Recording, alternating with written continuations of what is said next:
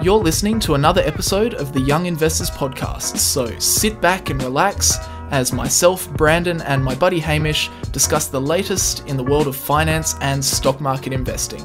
Now, a quick reminder before we get into the podcast is that nothing in this podcast should be taken on as personal financial advice. If you're ever unsure about your finances or investing and you need some help, make sure you reach out to a qualified financial advisor. But with all that said, let's get into another episode of the Young Investors Podcast. All right, guys, welcome back. I'm back, Hamish. You're I'm back, but I'm not really back because I'm actually in Fiji. Yeah, it's been a weird, like I said at the end of last week's episode that you would have seen by now, I said that we didn't really know what was going to be happening over the next couple of weeks because we recorded last week and you were supposed to be with us, but your power went out. So it was just me and Tom. But that was also just 2 days ago for me, and the episode isn't released. So my mind... This is the whole thing, isn't it? About like scheduling content for the future. So where like we are and where you guys are is completely different. It's absolutely, But that's okay. Yeah, sorry I couldn't make it. I was actually supposed to be on the podcast for last week's episode. But yeah, we just had a power failure in our building. And I unfortunately cannot record a podcast if I do not have any power. Yeah, there's not much you can really do about that. That was very annoying. No. But I listened to last week's podcast and I thought you guys were really good. That was a fantastic episode. Oh, thanks. Appreciate it. Yeah. I'm already anticipating the comments that are going to be like, just ditch Brandon for good and keep Tom. No, but Tom is actually he's very sharp. He always has a lot to say. He's very well researched. So yeah, we should always have him on more often. I said that in last week's episode. So I definitely think we should. But yeah, hopefully you enjoyed last week's episode. Wasn't kind of news related, although I guess the 13F filings is, relatively newsworthy. It only happens once every quarter. But this week, of course, we're pre-recording again. So we're not going to be going into any news topics that will kind of be more than a week old by the time you're listening to this. But instead, the news hasn't happened yet for us. Exactly. Yeah, we'd have to be predicting the future if we we're going to get the news right for the week. What would we have to be? I don't know. Oh, we never stray away from making our predictions, do we? That's a good point. Yeah, it wouldn't be too off-brand. No, but what are we going to talk about today? We're going to go through kind of just a bit of a guide for people getting into investing. So there's always, a lot of people I'm sure who listen to this podcast who are either just started investing or are thinking about getting into it, and this is kind of your, gateway into it. So we wanted to talk about how we got started. So kind of what was our first initial couple of years going into investing, and then what we were going to jump into. We could jump into some of the books that we read when we started out so that you guys can kind of see the resources that we used. And then we're just going to go through some quotes that from famous investors and kind of explain a little bit more about what they mean, because some of them are really great. They sound snappy, but it's also, I think, valuable to dive into, what is actually meant by those short quotes. So kind of gets you, those quotes kind of set your investing mind frame, like how you should be thinking about investing. Yeah. So I think they're really good to go through. Yeah. But yeah, all right. We'll just fly through the sponsor and then let's just let's get into it. I guess. So today's episode is sponsored by Sharesight, which is an application you can use to track the performance of your stock portfolio. So you can bring in all of your trades either automatically by connecting your broker or your brokers, or you can do it one by one or using Excel. And once you do that, it will track all of the gains and losses in your portfolio. So capital gains, dividends. If you have dividend reinvestment plans, it will do those calculations for you. Currency gains if you're buying shares internationally or you hold foreign currencies, and then you can use it for when it comes to tax time. So Sharesight generates up to 12 different reports that can be used to track the performance of your portfolio and use the tax time to work out things such as capital gains, dividend income, and more. And at the moment, you can try Sharesight for free by heading over to sharesight.com/young investors. That's site spelled SIGHT, sharesight.com/young investors. So use that link, sign up to a free plan. You can track up to 10 holdings for as long as you want. Or you can also use that link to sign up to a premium plan for more features, and you'll get 4 months off a yearly subscription if you use our link. So go check it out, and thanks as always to people who've used that link and is supporting the podcast. Also, I forgot to mention, I finally got both of my soundproofing up in my office. So hopefully the audio is a little bit better. I can definitely notice the difference from when I had. So I can't really show unfortunately. But No, I have these kind of massive sound blankets that I got that were really expensive, but they're actually so good at just like killing the sound and the echo. It's so good. I don't know. It's kind of boring, but no, it's definitely. I remember when I came to your place and you had the sound blankets up and I like spoke into them. I was like, oh my gosh, this is crazy. It just sucks up the sound. Yeah. But honestly, like, I think that just our microphones just by themselves, like especially the ones we use for the podcast. Oh, do you use that one for your videos? I use this for my videos as well. Yeah. Oh, okay. Yeah. I mean, even they're pretty good at just blocking out any sound that's not immediately your voice. Yeah. But no, it's definitely handy to have those sound blankets up as well. Yeah, especially in like a small, because this is a pretty small room, so with nothing, bit just bare echoey, walls, yeah. it does. You can definitely tell, especially That's if you true. if you watch my videos with headphones on, you can definitely hear an echo. So hopefully that'll be cut out a little bit. Funny thing is, I use those command hooks to hook up to put those like hooks where it's basically like you can stick them on the wall and then they're removable, The sticky ones. and each hook is can take 1.2 kilos, and there's 6 of them, so 7.2 kilos, and the blanket weight is 7.24. So, if throughout this podcast you just hear a massive bang, or suddenly there's like a blanket over the top and I get knocked off, I get knocked onto the ground, that's what's happened. The extra 0.04. That's it. You couldn't just invest in one extra hook. No. Well, here's the thing. They came in packs of 6, and they were like $12. Okay. So I was like, am I really going to pay another $12? For that extra 0.04, and they're all going to break, and then I'm going to have to buy 2 more sets. So that'd be hilarious. Yeah. No, I think I'll chuck a couple more hooks up, but I just wanted to get the one first. If you like knock it, if you just unbalance it at all, it's just all going to come crashing down. My dog will It's going to rip your roof off or something. Yeah, my dog will just grab the bottom of it and just tug slightly, just a tiny bit of weight, bang. Yeah. Oh dear. Well, I hope that doesn't happen. No, it's held up. It's been up for a few days. It's been good. Anyway, that's my boring news. Yeah. So yeah, as Hamish was saying before, in this podcast, we kind of just want to go through almost like a bit of a beginner's guide, especially relevant when the market goes down. A lot of people get interested in the market. Maybe people that haven't really paid any attention to stocks or anything before.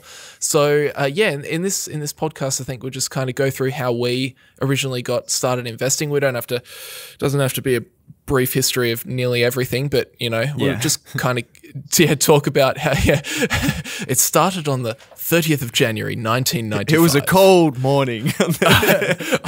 I was born in Adelaide. Oh boy. But yeah, we'll go through that, and then we'll go through some books that we kind of recommend that have been influential in how we've started, and some quotes at the end. So Hamish Hodder. No, you take us through yours first. You take us through yours. I already did story time this morning with my my sound blanket. So tell us how you got started. All right, I will. It was the 30th of January, 1995. No.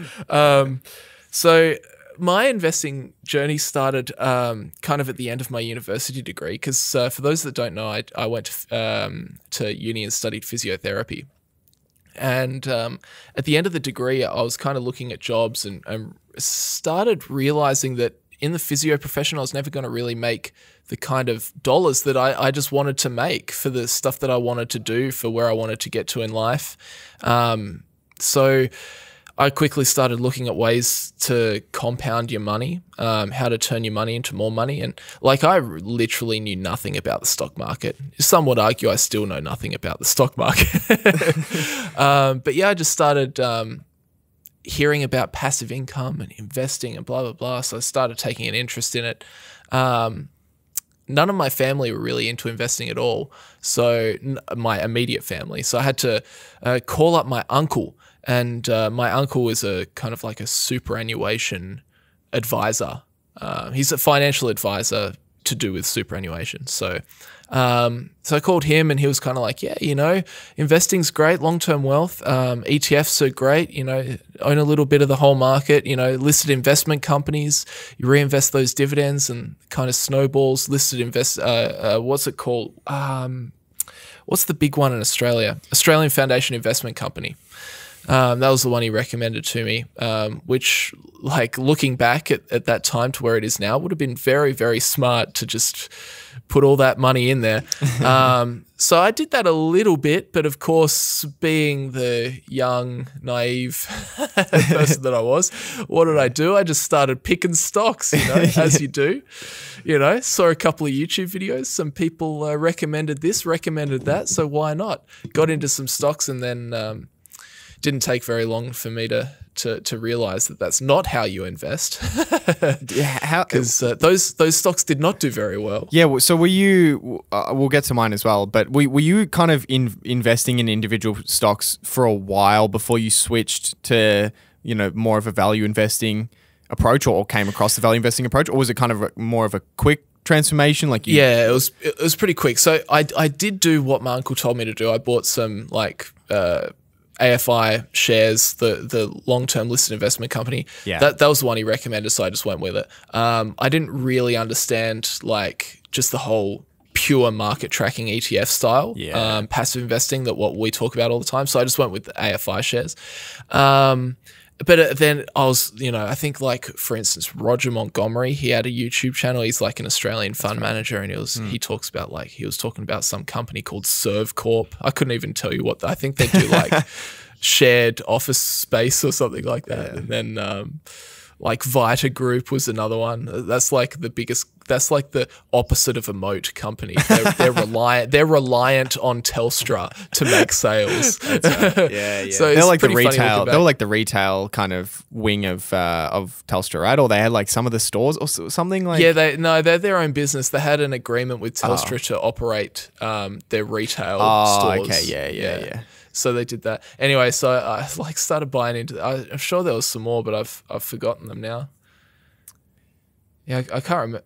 There was definitely some more. Anyway, I started buying them. They all, it was probably good that this happened, in all honesty. It's good because they all did horribly, but the AFI shares did really well. Yeah. It's funny because that's such a good lesson in a way, because you probably weren't investing that much money getting started. No, definitely not. And fortunately, you got burned, probably, just not doing enough research in some individual companies. And you also got to see, wow, if I just passively invest, that, has done quite well. Even though over the short term, maybe neither of those things was that, you probably couldn't read all that much into the short term, but it gave you the lesson that you needed. Absolutely. Whacked me across the chops. Yeah.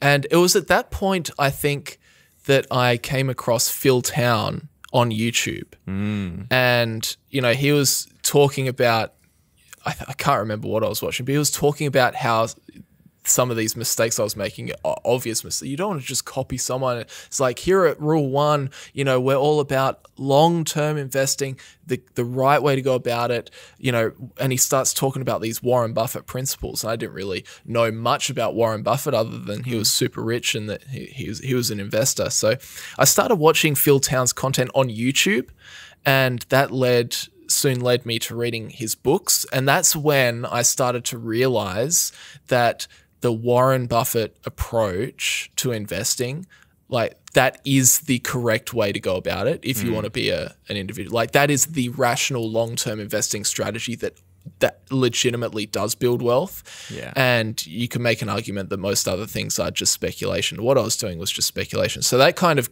course corrected me a little bit. And that got me on the path where now I kind of understand that there are really two long-term investment strategies, passive investing and Warren Buffett style active investing. And now I do both of them. Yeah. And I certainly do not speculate anymore. No speculation for me, thank you. Yeah, it is funny because I had kind of a similar learning experience as well, getting started to you in not tell me about your. That's pretty much my story. You tell me about your story. Not super similar, but certainly had some early learning experiences that really kind of crafted, I think, or just kind of moved me towards Warren Buffett value style investing. But yeah, so I started essentially. I at the end of high school, I really didn't know what I wanted to do. So I was kind of interested in business. I'd already kind of started a couple. You wouldn't really call them businesses, but I'd buy stuff online and sell them to kids at school. So I was already kind of into business a little bit. So Hamish Hotter Hats. yeah, exactly. We won't get into that. But I mean, we could. I mean, it actually did. It did quite well. So this was like in, I think this was like year 9. So I was probably like 15 years old or something.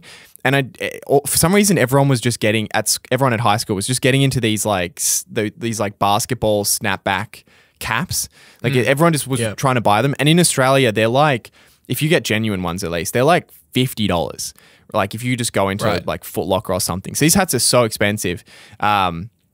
So I just decided, I just like went online. I was just like looking up like if you could like find like how to like get cheap hats, and I found this website where you could wholesale them for like $8 each. So I would take orders. So I wouldn't even just buy them yet. I would just take orders, and then when I had enough orders, I would buy in bulk, and then they'd have to wait like 2 weeks, and then they would come. What I didn't realize I did was I was basically doing like drop shipping you were to kids in high school, except fulfilled by Hamish. Fulfilled by Amazon. FBH. So I had a bit of interest in business, and I didn't really know what I wanted to do at the end of high school, so I just went and studied finance, like commerce, and then just majoring in finance. And it was like right at the beginning of this degree where I was just, again, same as you, just interested in kind of making money and looking for ways to compound wealth and get set up for the future. So I started kind of looking into investing. And yeah, like you, I was kind of, I don't think I bought an ETF in the first year. So I didn't have kind of that structure at all in the first year when I was investing. I bought just a couple of individual businesses. One was National Australia Bank, which I held for quite a while. But that wouldn't have been too bad, right? You would have just gotten. Oh, they had a bit of drama. But that you would have just been moving off dividends with that. Yeah, I think the stock was down from when I bought it initially, but the dividend was like 8% per year or something insane. Insane. So that was down for a very long time though before it kind of came back up, and eventually I just got rid of it. But what else did I buy? It was I can't remember the name of it. It was a telecommunications company. It started with V. I can't remember the name of it. I think Vocus Group, yes. So right, yeah. So that was another one that I bought. Again, I know nothing about telecommunications, so that was just it was just one of those like random speculative kind of picks. It ended up getting I ended up selling it for like a couple months later. It was a very kind of short term thing. I think it was up slightly, but yeah, it wasn't any skill involved. It wasn't until kind of a little bit later that year that I just happened to be I was actually in Europe, and I was just looking for some books just to read on the plane. And I went to this bookstore and just went to the business section, and there was the business section was pretty small. Like it was, like most bookstores, it's kind of hiding in the corner behind cobwebs where no one reads it. But it happened to have this massive display of The Intelligent Investor. And I don't know if it was because a new release had come out. I'm not I don't know if like there'd been like a new where they've just kind of like put a new cover on it or something like that. But there was a massive display, so I was just immediately drawn to it, and that just happened to be the first like real investing book that I read. So it's kind of funny that you kind of Intelligent Investor. Like there could have been anything on that stand. Like that could have been Harry Potter, and I could have had a you would have completely missed the boat. Welcome back, my wizards, like the YouTube channel. We'll be doing a Harry Potter podcast right now. Yeah, exactly. This could have been anything. This could have been really weird. So that was kind of the first book that I read, and that like was a huge grounding from going from just picking some random companies to actually having kind of a reasonable approach to thinking about businesses or stocks from like business ownership. And then from there, really, I think I came quite quickly across Phil Town's books because it was just kind of a natural beginner step into Warren Buffett, value investing. Yep. And yeah, that's kind of where I started out.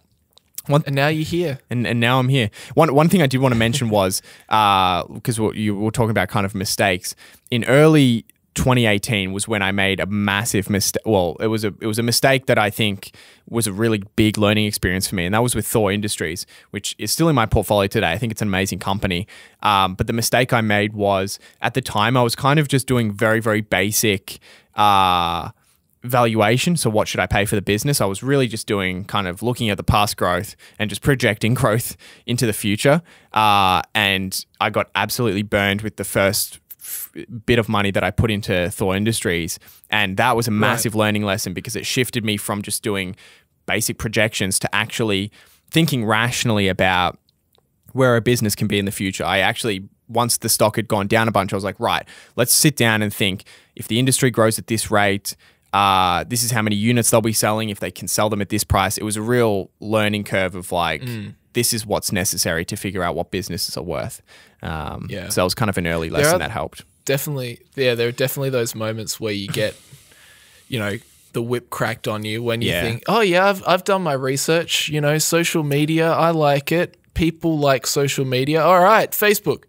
And then you're like, oh, hang on a second. No, there's a bit more to it than that. Yeah. Or something like that. Well, you realize that you've kind of, in a way, convinced yourself that you've done enough. Yeah.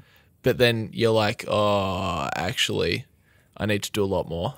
Investing is just a constant process of doing more with each additional investment, and like the more you learn, the more you realize you don't know. The more questions you have, and you really, I think at the start there's a steep learning curve to getting into the if this is individual investment, which a lot of people might not do anyway. But there's like a steep learning curve, and then you get to like a plateau where you think you're a genius, and then and then there's another like and then you kind of you look up and you realize it's this kind of constant steep uphill where you just constantly learn more. And even 10 years into investing, I'm sure there'll be still more that you can learn, or different ways that you can think about approaching businesses.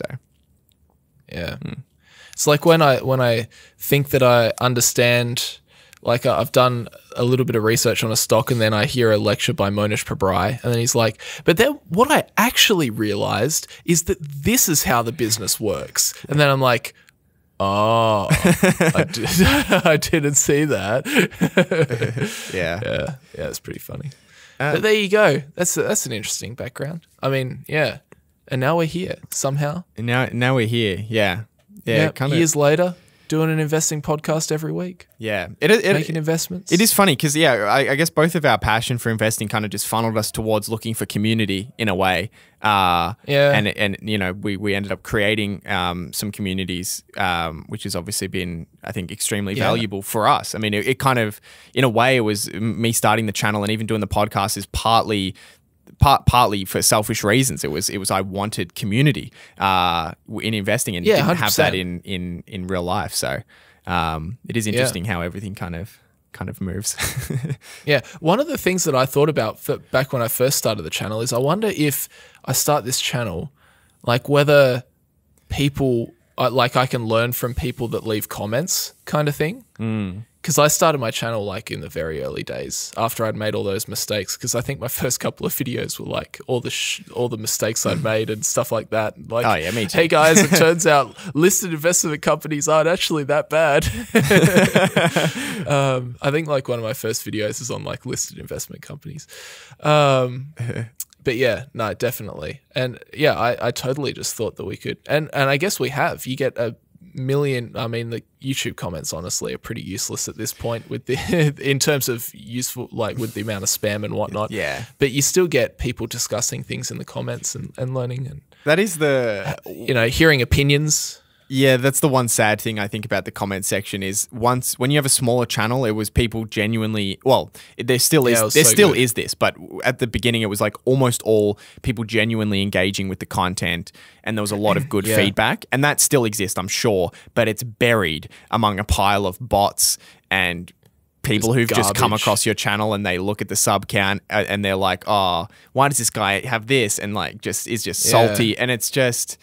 It's not fun to go through comments anymore. I rarely go through comments, which is sad because I know that within the comments there's probably a lot of like people who are really engaged in the content, but it's just it's yeah. I plan on going through comments for 5 minutes just to like read through some comments and reply, and I spend 20 minutes deleting bot comments. Yeah. So I spend probably 10 minutes deleting them, and then like it doesn't stop. No. So I'm just like, what am I going to sit here for literally like 10 hours today and just delete? Yeah, I mean, that's literally more than a full-time job just to delete spam. There's fake young investors accounts now. Have you seen that? There's like copy young investors accounts in our. Wait, are you being serious? Yeah. In the comments of the young investors YouTube, like there's the fake ones. Even our tiny little YouTube channel for the Young Investors podcast. Yeah, it's kind of crazy. Spam. That's ridiculous. I mean, on this note as well, I know this is a bit of a tangent, but I was planning on going back onto Instagram. After there was a bunch of spam accounts, then my account got wrongly deleted, and then I was off for like a year. I came back and we posted some stuff during the US tour. But there's just so many spam accounts on Instagram. I just can't. Yeah. Now my Instagram bio is just Instagram is boring and it's too spammy. Come follow me on Twitter. Because at least on Twitter, I think some people have spam accounts for them, but they haven't got to me yet. So all my comments on my Twitter posts and everything is all genuine. So it's just a lot cleaner than anywhere else. So it is kind of sad that they haven't got it on top of, or found a way to get on top of that problem. Yeah, it's pretty sad. Yeah, pretty sad because it makes it pretty useless for people like us and people that follow us, I guess. Yeah. But anyway. Moving on. So that's our background. That's how we kind of got into it. And then I think investing, I'm sure you can learn a lot from university. I'm sure you can do courses and learn about this stuff as well. But I think to learn the Warren Buffett way of investing, the best way, or even, people's interpretations of that, the best way you can do it is just by reading books. Yeah. I think that's pretty much the way that most investors kind of do their learning. So I thought, Hamish, do you want to take us through some books that it doesn't even have to. It can be whatever you want, but books that have really helped you in your education as an investor. Yeah. One thing I will say before we go to the books, the only thing that I haven't gotten from these books that I think was really valuable that I did get from university was accounting. That for me was so boring, but it was kind of like, I feel like the university structure forced me to learn what is essentially the language of finance. But with that said, I'm sure there's some incredible accounting resources outside of university, things like Khan Academy on YouTube, or I'm sure there's a bunch of books that you can get access to broaden your understanding of accounting. But that would be one that's not in this list that I would say is very, very valuable. But I think the first kind of personal finance, not really investing, but personal finance book that I read was Rich Dad Poor Dad. Which is funny because I think it's the first book for a lot of people for some reason. Yeah. It's kind of a small book. Guilty. It's a small book, has a kind of a quirky, interesting title, and it's really good. You're not going to learn anything specific, but it changes your mindset. And that's what everybody says after they read this book is it changed my mindset completely. And I didn't really believe people, but it really does. It gives you a huge perspective shift that I just never had, because probably similar to you, no one in my family was, particularly wealthy or into investing, or just these things weren't, value or ran a business. None of these things were things that were familiar to me. I've even said for a very long time, I didn't even think you could run a business. I thought for some reason they were just I never really thought about it. I just thought they were like corporations that were like, I don't know, family run or some I just thought it was something that was out of the possibility. I can do that? I didn't even it didn't even click with me. So this book, Rich Dad Poor Dad, kind of helps you break down, I think, some of those barriers in how, people, you can take your money and put it into assets that produce more money and start this kind of compounding process. Yep. Rich Dad Poor Dad was the first one on my list for just personal finance, not specifically investing, but personal finances. Yeah. Basically focuses on two different stories as the title suggests, one's a rich dad, one's a poor dad. I actually think it's written as though this is real, but I think Robert Kiyosaki made the whole thing up, to be perfectly honest. Definitely made it up. Yeah. But yeah, it essentially, what he's trying to demonstrate with those two narrative lines is how different people think about money. And like, you know, how like some of the titles are called like How the Rich Treat Money and that sort of thing. It's like once they get that wealth, what do they do with it? Do they just spend it? No, they save some of it. They invest a lot of it into cash producing assets, which generate more income. It goes into like compounding, that sort of thing, which, you know, I think if you read it, you'd enjoy it no matter what level you're at. But you might find it a little bit simplistic, but I think it's a really good like foundational book to get you on track in personal finance. Yeah. I had one more kind of personal finance book that I actually read after I'd kind of learnt a lot of I guess the basics of personal finance. I actually read it like last year, I think. And that was The Richest Man in Babylon. So I thought this is again a very short book. It's written like as though we're back in ancient Babylon or whatever that time period was, and it's just a set of parables, stories essentially. And each story set in that time frame is designed to teach you a lesson about personal finance, and it's very well structured. So you go through the book and you're learning about these different characters and different stories and what they're doing with, you know, their labor and their income and their homes and that sort of thing, and learning about, you know, the foundational the building blocks of personal finance and wealth creation. So I thought that I'd recommend that one as well. Yeah, honestly, it's been one that's on my shelf, but I haven't read it yet actually. So I've had it there for probably like 5 years. Yeah, it's one of those ones where for you, if you read it now, you probably wouldn't learn anything that's specifically new, but it's good to just reaffirm those kind of habits, go back over it all, cement it a little bit more. Maybe it draws out something that you're not doing or you could be doing better, that kind of thing. Yeah. Okay. So going on, you know, as I said kind of earlier, The Intelligent Investor, I think it's a difficult book. Certainly if you're... It's very difficult, Hamish. It's very difficult. It shouldn't be understated how difficult this book is. And a lot of it is going to be stuff you don't understand the first time, and I think that's okay. I think just push through it, or even picking out a couple of the key chapters, like the margin of safety chapter. What's the other one you said? It was chapter 8, I think. Chapter 8 is the Mr. Market kind of chapter. Yeah, so it's really a combination of ways to think about stocks from a business perspective. So what your mindset should be about businesses, and then it does go into some specific ways that he calculates, or has gone to calculate the value of businesses and bonds and that sort of thing. And some of it is outdated, for sure. But I think it is. It's an old book, but I think it's certainly a very, very valuable one. And I believe I think it's The Intelligent Investor, right? That has someone's done the modern adaptation as well for each chapter. Or am I thinking of a different book? Yeah, no, you're right. His name, because I've got a quote from him, is Jason, where is it? Come on. Jason Zweig, Zweig. That does help a lot when you get to the end of a chapter. You're kind of halfway there because it's written so long ago that you're really struggling. Then Jason comes in and says, so in this chapter, we learned about this and this. And you're like, of course, that's what, yep, I'm on board. Yeah. Yeah, because he'll be like talking about like modern companies, and he's like talking about like an automaker, or like he's talking about like a railroad company. And it's like, what the hell? Like, it's hard to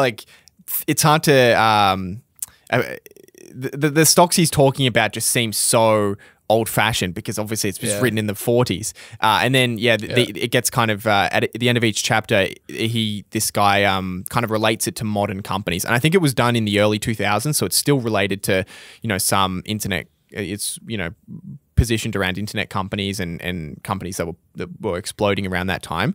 But it gives you a little bit more of an understanding of the investing principles compared to some of the examples that Benjamin Graham uses, which are hard to hard to kind of appreciate what 70, 80 years later.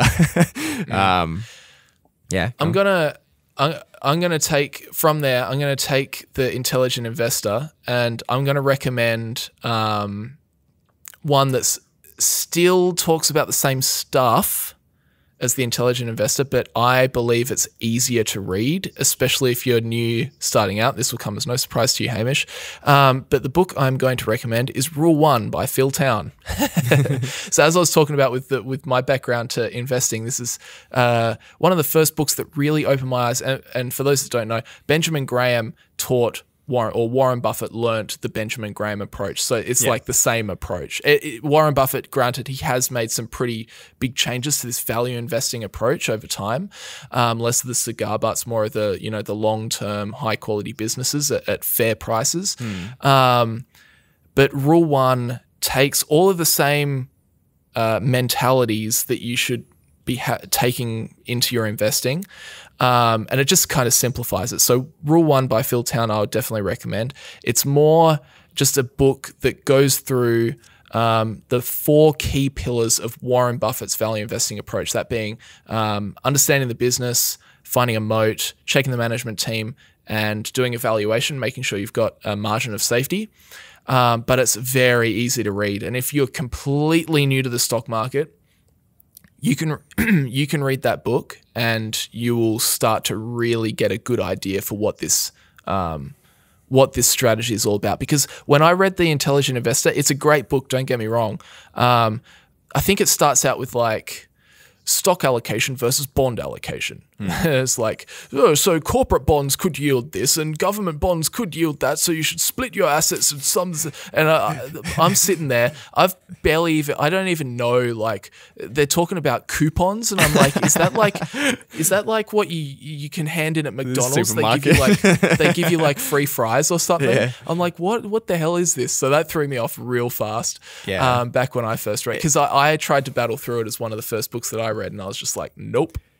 I don't get it. Yeah. But I think when I went to Rule 1, I learned a lot of the key principles that come from The Intelligent Investor, but it was a much easier read. Yeah. And the other thing that's good about Rule 1 is it leans much more on kind of modern Warren Buffett principles, where the emphasis is on the quality of the business, and that's something you don't get as much of as in The Intelligent Investor, which leans a little bit more onto the deep value side of analyzing businesses.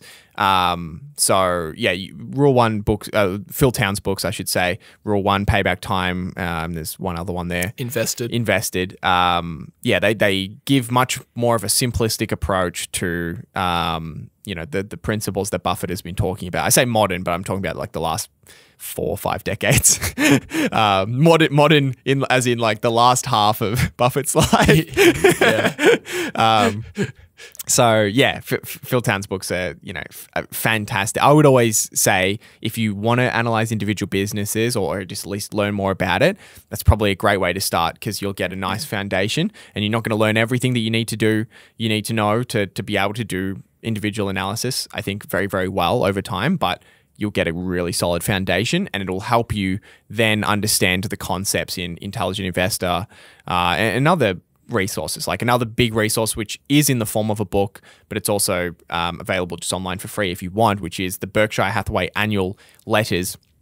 Most companies in the annual letters, they just talk about the company and where they're going in the future. Buffett spends a lot of time talking about how he's approaching investment analysis.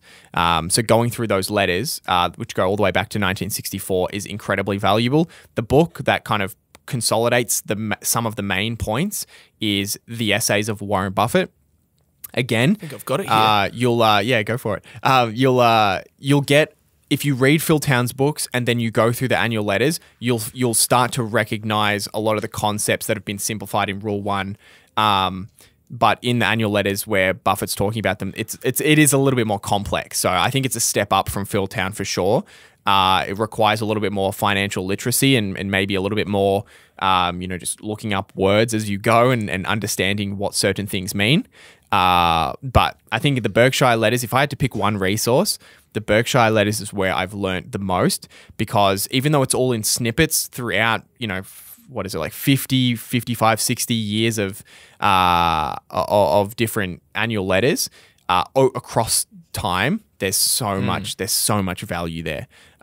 It's kind of crazy. So that's where I would sink my teeth into if you've already got a basic understanding and you want to, sink your teeth into something.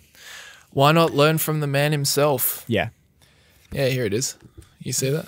There it is. Yeah, it's a great book. It doesn't have everything that he talks about in the letters, of course, but it puts it into categories. So it's like what the last section is like valuation. So it's got all from across time, all the things he said about valuation, which is an easier way to read it because you shouldn't. It doesn't really make any sense to read chronologically. It makes sense to read it in investing principle and everything he said over the course of time on that particular principle.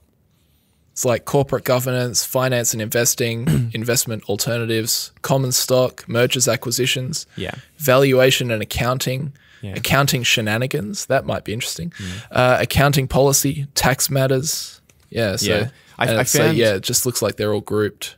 So it's like under finance and investing, we've got Mr. Market, arbitrage, debunking standard dogma, value investing, intelligent investing, cigar butts, life and debt, that sort of thing. So there you go.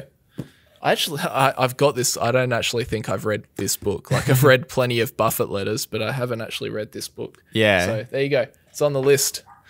All right. What have you got? You got another one for us, or? Oh yeah, I've got another one. I'll just quickly mention this. It's very Warren Buffett-y as well. The Dando Investor by Monish Pabrai. Again, I love books. I'm not huge on reading, honestly. No. I really don't like it. I used to struggle, like I don't want to sound like I can't read because I definitely can.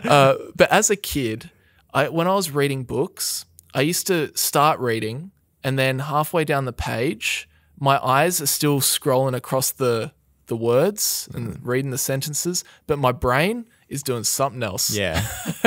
So literally my eyes are just moving back and forth, but I'm thinking about, I don't know, AFL or something else. So I've always found that. I've never been someone that can just sit down and read a book. Yeah. I just get so distracted. I'm the same. That's why I love audiobooks. Audiobooks are my jam. I will absolutely power through a zillion audiobooks. But if it's going to be like, if I'm going to sit down and read a physical book, I definitely want it to be to the point, an easy read.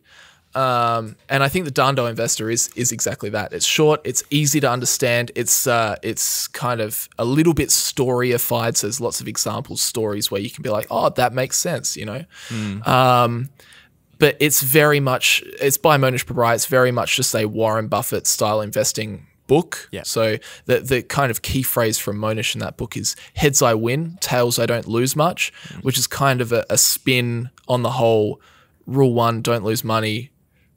Second rule is don't forget rule number one kind of thing. So in that book, he talks about how it's good to buy existing businesses, simple, predictable businesses with big moats. He talks about, allocating your capital, like betting heavy when the odds are heavily in your favor, being fairly concentrated as opposed to like widely diversified. He talks about valuation. He talks about margin of safety, essentially just buying what he would say 50-cent dollars.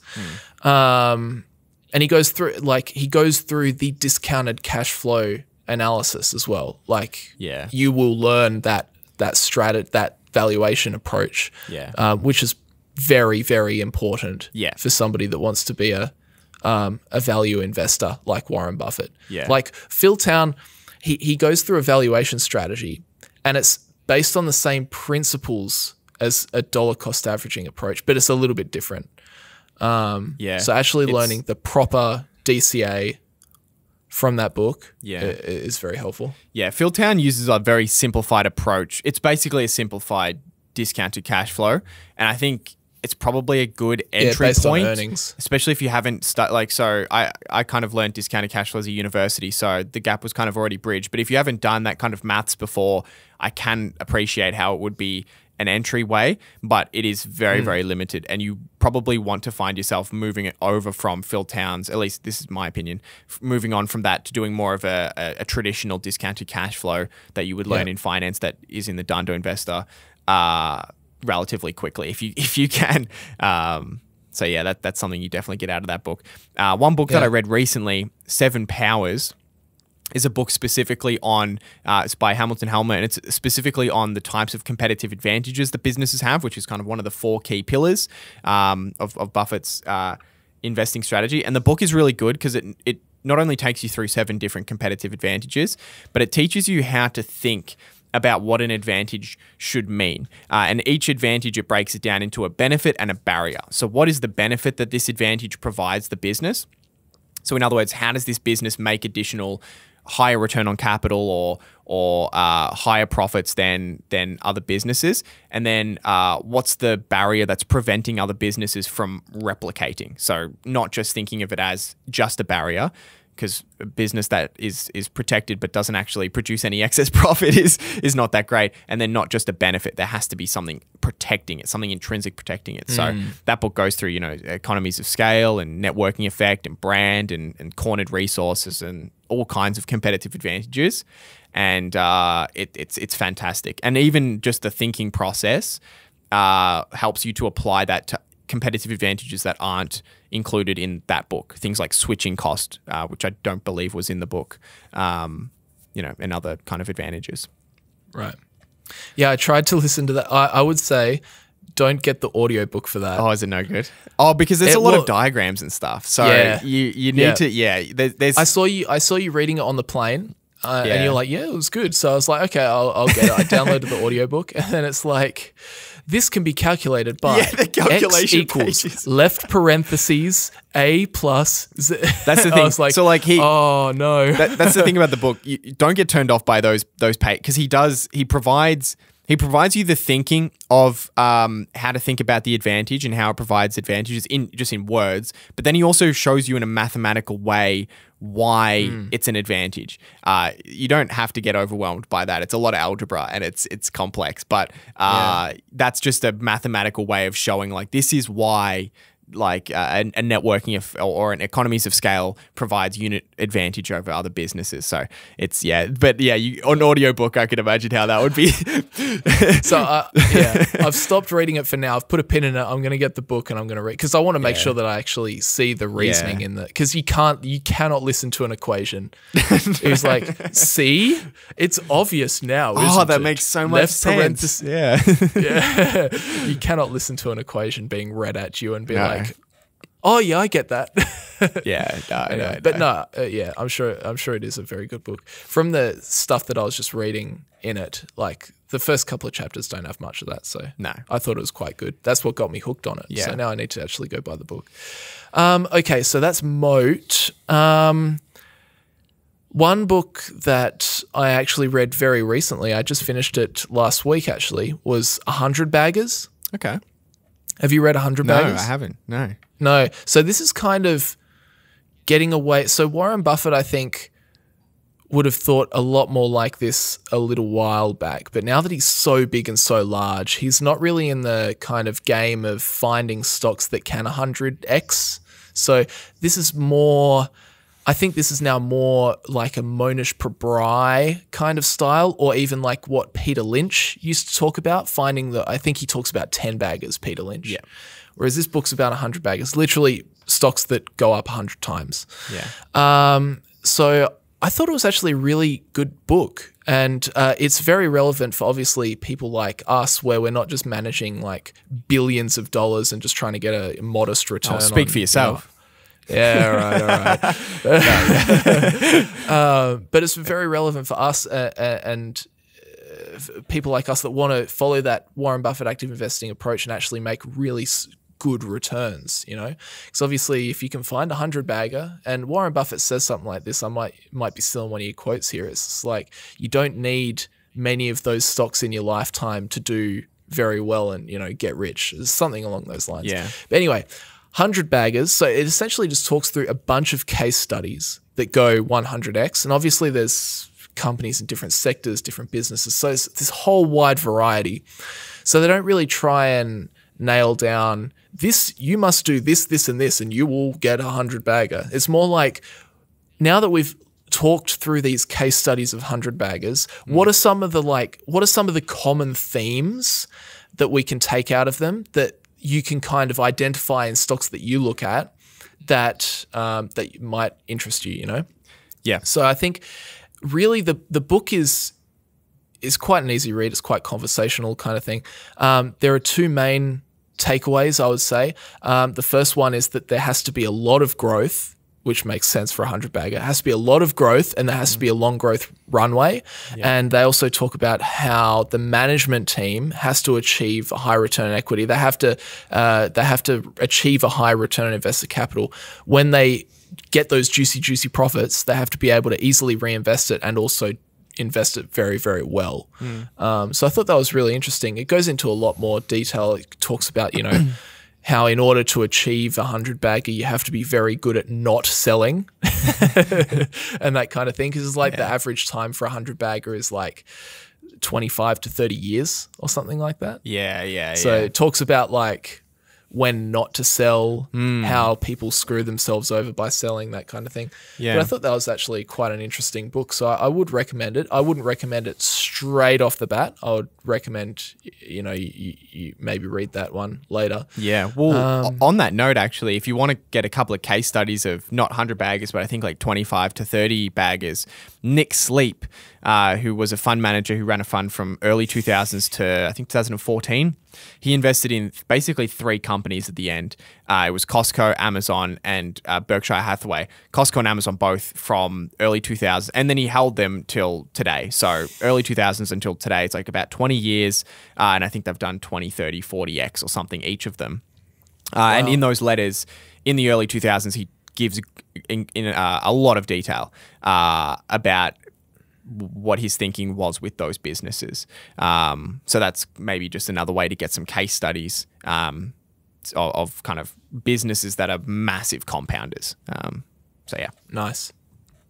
Yeah, I haven't read the Nick Sleep letters, but I should. I haven't read all of them. I've read like bits and pieces, and I've kind of looked at his thoughts on you know, certain companies. But yeah, there's a lot of value there.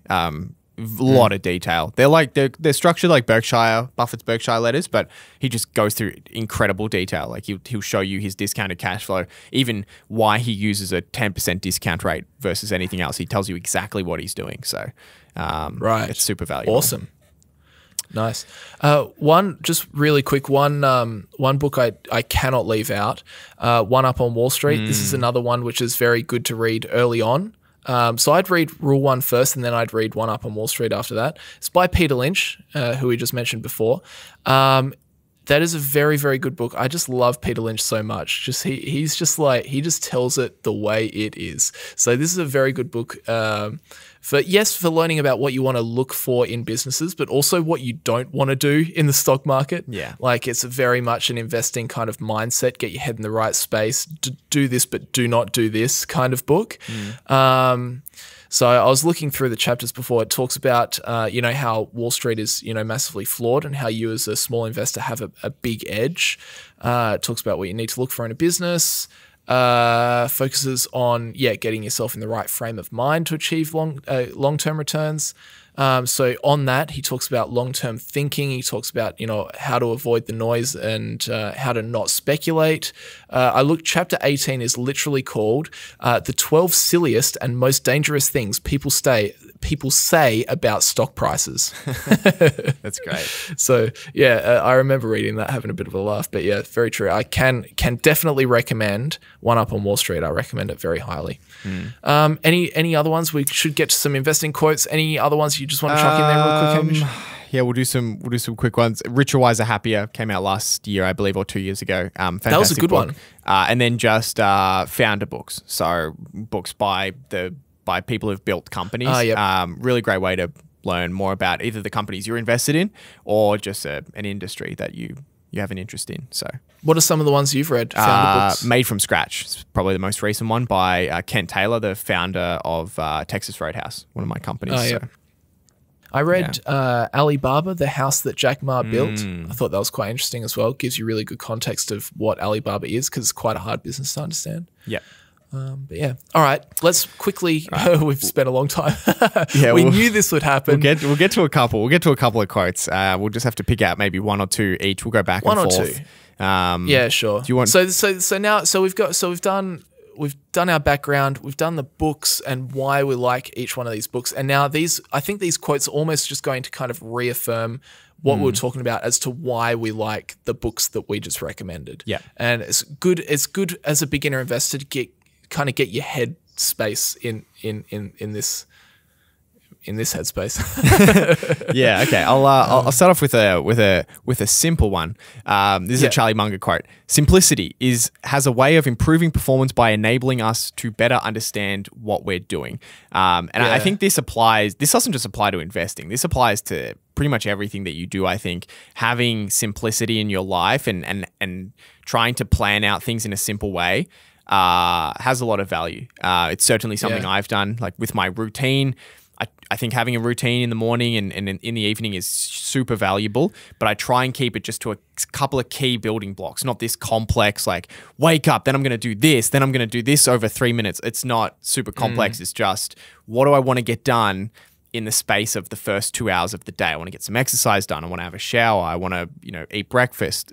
I want to maybe read something. So having kind of some keeping it simple in terms of your routine and habits, I think helps kind of build them. But the same thing applies for directly into businesses. Investing in simple businesses, I think, is a good thing to do, not just if you're a beginner, but for anybody, because it means that you're far more likely to have a deeper understanding of how the company works and its competitors. And then also just keeping your portfolio simple, investing in a few businesses so that you have a deep understanding of them and always know what's going on. You're always on top of the businesses kind of that you own. So I think I think simplicity is a valuable kind of lesson in investing.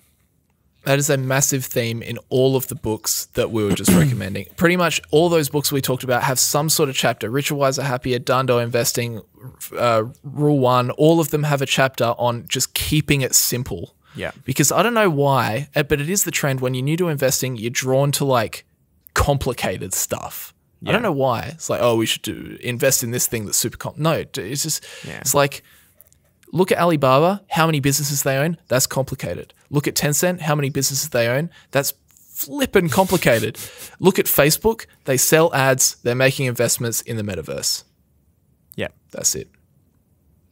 Yep. Straightforward. Like 97.5% of their revenue is made from selling ads. Yeah. That's it. They own 4 apps. They sell ads on those 4 apps. Yeah. Yeah, simplicity. Very simple. You got another one? You can do one if you want. I don't want to suck up all of the time.